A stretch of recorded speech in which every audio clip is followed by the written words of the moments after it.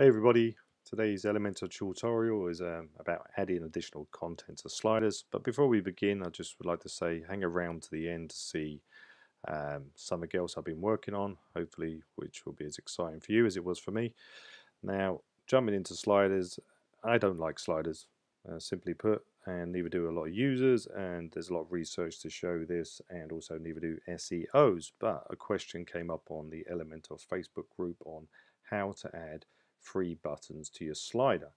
Now currently when we look at the slider we have set up here, is we are limited to the content of a title, description and a button.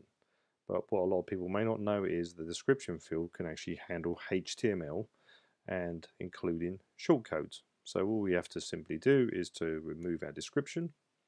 We're going to quickly jump to the back end where we have a template set up for our free buttons. And we're going to jump back to the front end and paste that into the description field. Okay, now at the back end you don't see any changes.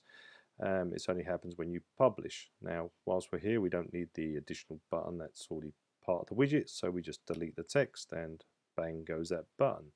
So now when we then jump to the front end and view the page, what we can now see is our slider with our free buttons.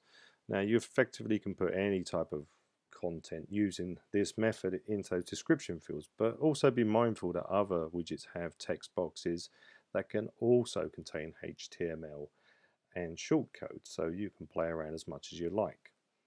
So hopefully that helps.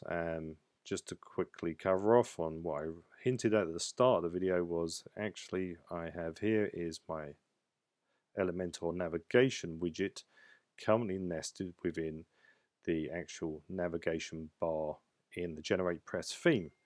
Now the benefit of the way this has been done is it also becomes part of the sticky header. So hopefully I'll release a tutorial soon on how you go about doing that, but that's it from me.